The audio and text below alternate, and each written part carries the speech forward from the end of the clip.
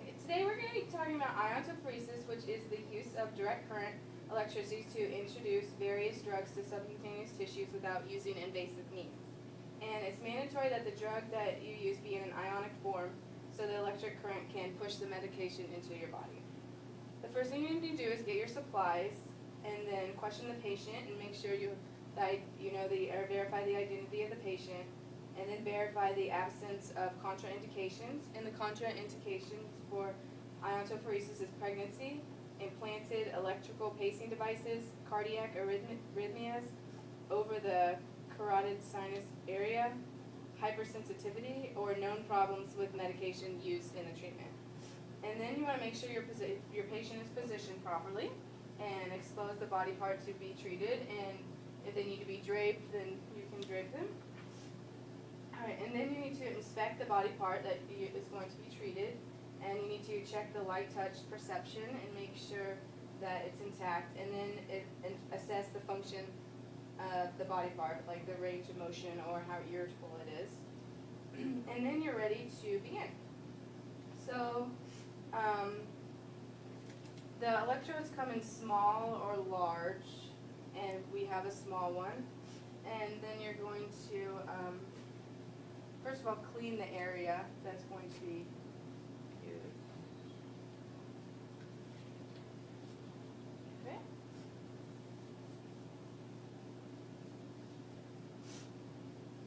And then you're going to put the electrode right on the area that is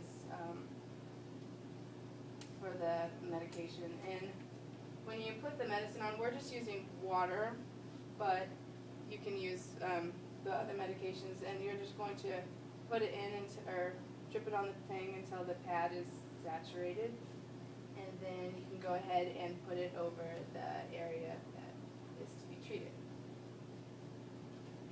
And then the other electrode is a dispersing pad, which helps push the electrical current towards the other electrode and help drive the medicine into the skin, or into the body. And then you can go ahead and hook this up. Depending on what medicine you're using, which we use water, which has, it can be both positive and negative. But if you use a negative polarized medication, then you will need to make sure that the negative lead is on the medicine patch, and if you have a positive lead, then you need to make sure that one, or positive medicine, then you can use that on there.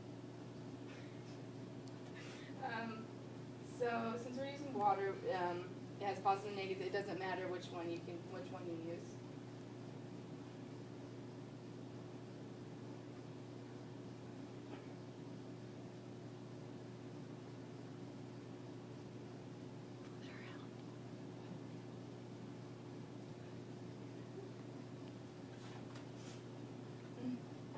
Then you can turn on the machine.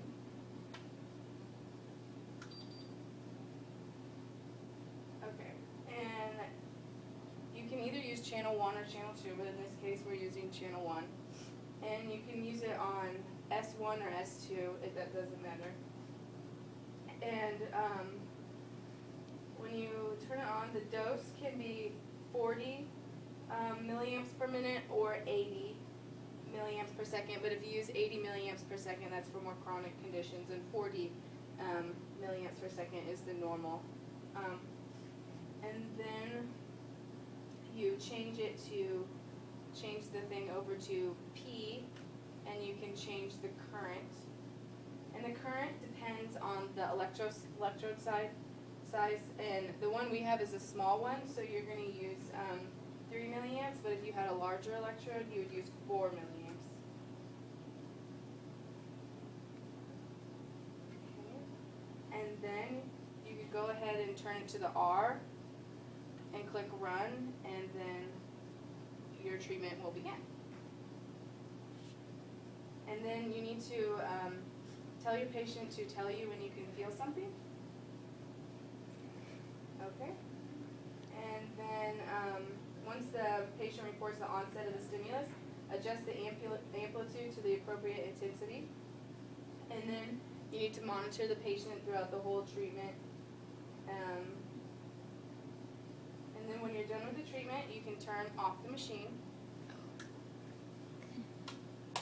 And then turn the intensity control to 0 and remove the conductant with a towel. And take off the electrode.